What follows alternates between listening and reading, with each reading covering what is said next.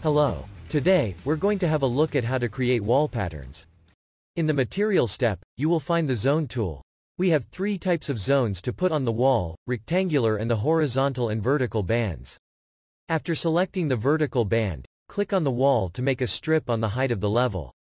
This area is infinite, so you can only resize its width. It's the same with the horizontal band.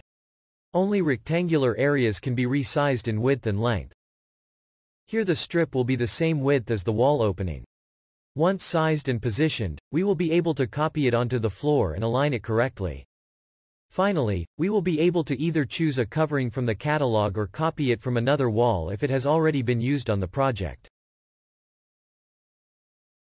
That's it. Now, it's your turn.